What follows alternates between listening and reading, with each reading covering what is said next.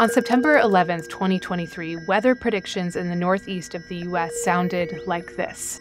All eyes are on Hurricane Lee. The storm has strengthened back to a Category 3. We're expecting it to make a northward turn over the next few days. By September 16th, after being downgraded, Storm Lee made landfall in Nova Scotia, Canada, flooding roads, downing trees, and cutting out power for tens of thousands of people along the East Coast. At least 5 days before Hurricane Lee struck land, weather forecasts had roughly predicted its trajectory. But another forecast beat them. 3 days before weather stations, an AI model created by Google predicted the cyclone's path. The AI revolution has reached meteorology, and it's at a time when we are responding to extreme weather more than ever. We're about to find out if it'll help us prepare by bringing the future into clear view.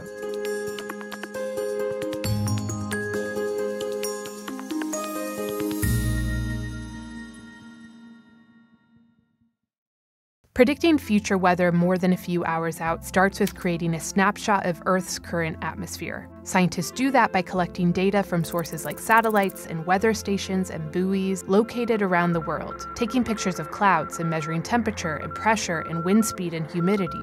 All that disparate data gets fed into computers, which generate a 3D grid of boxes that represent the atmosphere, both vertically and horizontally. Computers then do a lot of physics to determine how these conditions interact with each other, and they produce a forecast. I think any forecast has like 150 trillion calculations. It's pretty amazing. All that math requires some of the world's most powerful supercomputers. The two big ones are run by the European Center for Medium-Range Weather Forecasts and the National Weather Service in the US.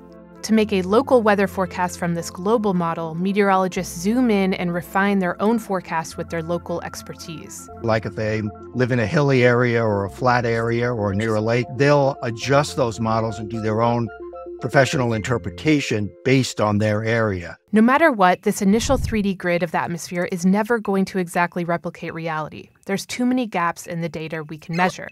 That means forecasts get blurrier the further out you go.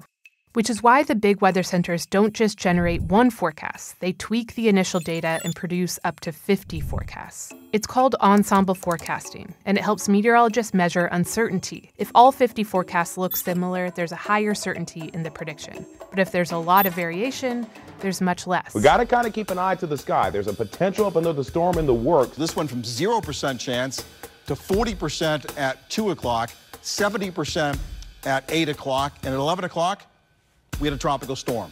Weather centers only release their forecasts every 6 hours because that's all today's computing power will allow. But what if that limit didn't exist? Before we explain that, we'll hear from the sponsor of this video. This episode is presented by Microsoft Copilot for Microsoft 365, your AI assistant at work.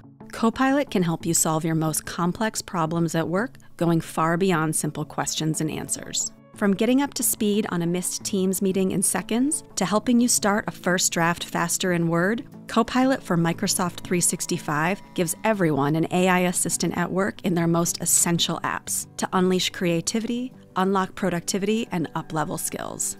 And it's all built on Microsoft's comprehensive approach to security, privacy, compliance, and responsible AI. Microsoft does not influence the editorial process of our videos, but they do help make videos like this possible. To learn more, you can go to Microsoft.com/Copilot for work. Now, back to our video. In 2020, a group of researchers published a dataset called ERA 5, which contained about 40 years of the Earth's hourly weather data. That dataset was just primed for using AI because it was huge. The data is nice and smooth.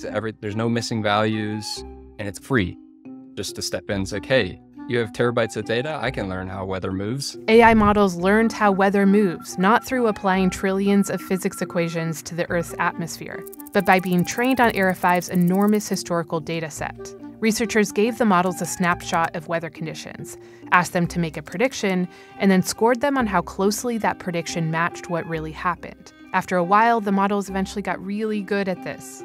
By 2023, the tech companies Google, Huawei, and Nvidia had developed models that rivaled traditional forecasting on variables like surface temperature, humidity, and wind speed, and on some extreme weather events like the paths of tropical cyclones, atmospheric rivers, and extreme temperatures. These AI models still rely on the same observation data from the big weather centers, the data that creates that initial 3D grid snapshot.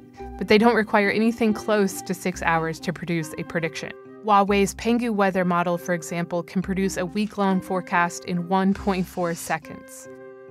Which means that we spent over a century figuring out the physics, the atmospheric science, and the computational skill to bring us our modern-day weather forecast.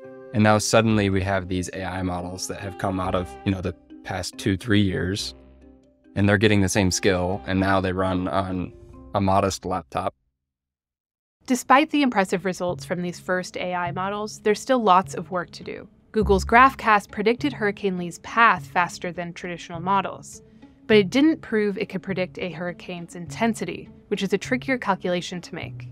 These AI models are incentivized to get as many correct answers as they can through the scoring system. If you swing for the fences, right? If it misses, the model is penalized very large. It says, no, you should never do that. Don't swing for the fences because the error is going to be huge. But by prioritizing safer, correct answers to boost a model's score, it could miss rare outlier weather events. Plus, they are learning from 40 years of history, and historical weather has fewer extreme events than we do today or will have in the future due to climate change.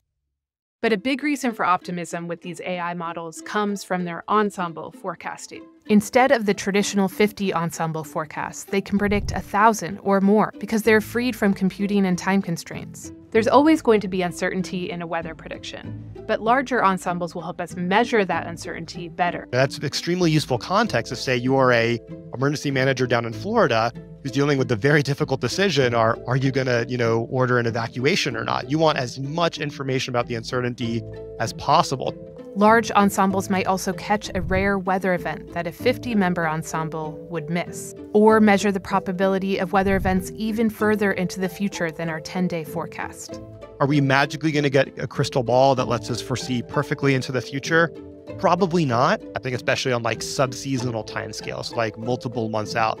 We're going to be able to frame the statistical question with a lot more specificity and probably a much better quantification of the uncertainty. We do have a new winter storm warning that's been issued. One thing we shouldn't expect to change anytime soon is the role of the meteorologist, at least the ones you see on TV. If only because we fundamentally have to communicate uncertainty and we have to walk through all the various what-ifs. And a human is the best tool that we have today to effectively communicate that and help somebody else make a decision. AI forecasting models are still in an experimental phase, but the European Center for Medium-Range Weather Forecasting has started publishing AI forecasts alongside their traditional ones for the public to compare. When we check the weather in the very near future, it might be powered by AI instead of physics-based models, or a combination of the two. And if we get things right, we'll have a sharper view of the weather events that we need to prepare for the most.